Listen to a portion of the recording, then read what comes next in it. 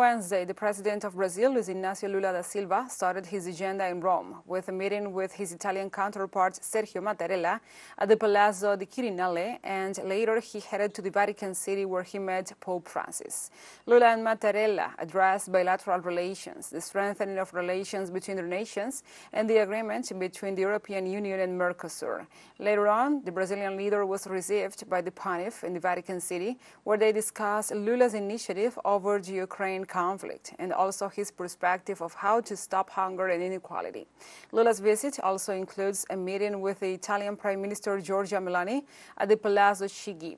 In his third trip to Europe as the new president, Lula has already met with the former Prime Minister Massimo D'Alema and with Democratic Party Secretary Elie Schlein.